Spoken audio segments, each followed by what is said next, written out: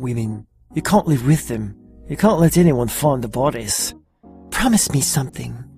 I've really missed you, men, women. I really have. You give them everything, and they only want one thing more. Stop screwing around and promise me something. Seriously, what more could I give you? Seriously? I need you to promise me something. Alright then, name it.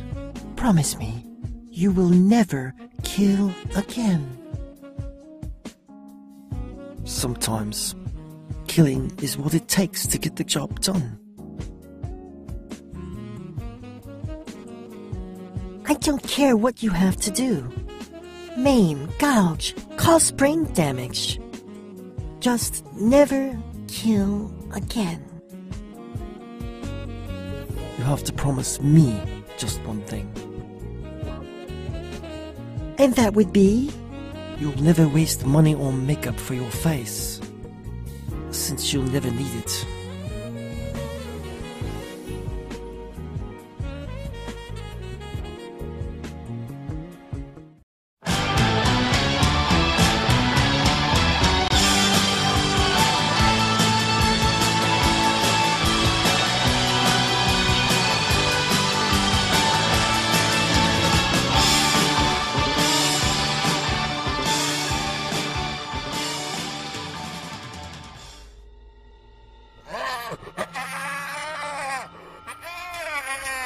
Listen, I can fix this.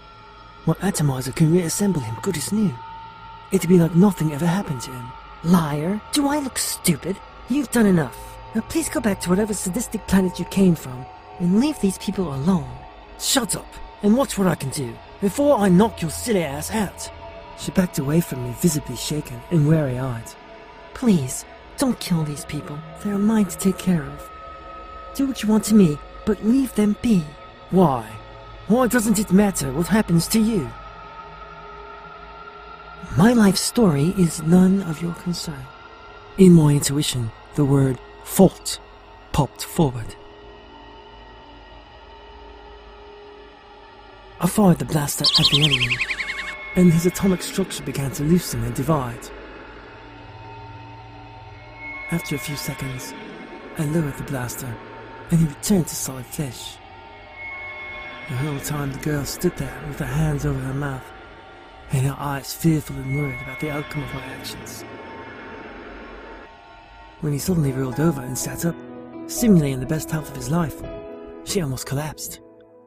That's not possible. You did that! I feel like I could wrap the floating glove once again. Yes, you could do that now, whatever that is. How many of these people can you restore like that? With enough power, I could restore them all, but can't fix the hellhole they live in. Eventually, they will return to their former state. I know just what you mean.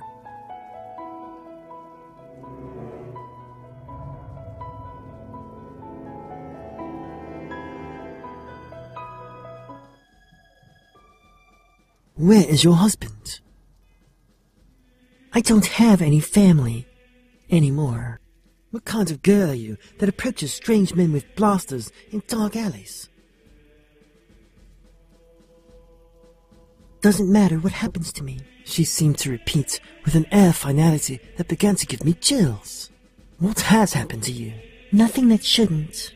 Lift up your dress. Are you out of your mind? Undress, or I will leave these people with no one to care for them. I hate you for this. Mister, don't hurt her. She cares for us all. I beg ya. Okay, tell me why she puts herself out to be killed, or worse, the way she does. Tell him nothing, Crate. He mustn't know. Okay. She gets attacked all the time, beaten up and left for dead. But she's always out defending us. Not much of a defense, I commented. I fired the atomizer at her dress. The material buzzed and flowed, and then disappeared.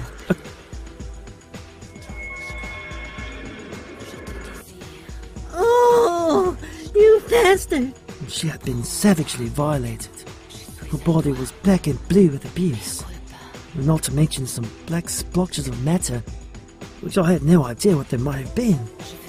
Good God, girl. You've allowed this, haven't you?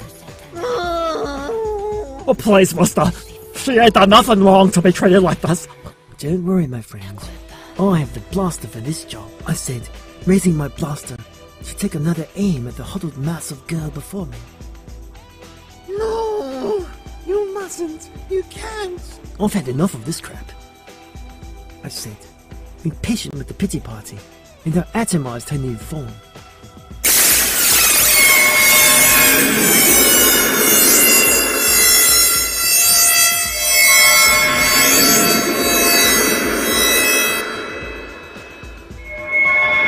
Wow, mister. You're the god.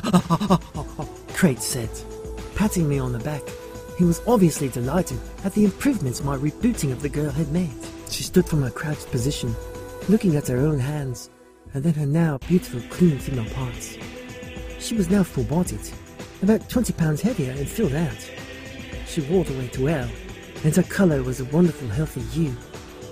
Rebooting will do that to you.